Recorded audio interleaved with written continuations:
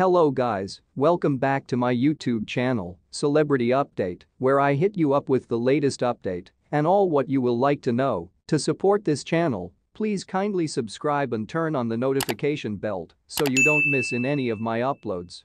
Stay tuned and stay blessed while you watch the latest update. Thank you. Kanye West claims Kim Kardashian is a racist Karen, spouts anti-Semitic conspiracy theories in anti-Semitic interview. Kanye West has an extended records of creating arguable statements, so as initiate a response from the public. So fanatics of his may declare the rapper's modern-day feedback have been made with inside the hobby of similarly pushing the envelope. However, it seems that something a lot extra severe is happening. As you've in all likelihood heard via way of means of now, West has released numerous anti-Semitic tirades this week, as a result platforming thoughts that gift an actual threat to actual human beings.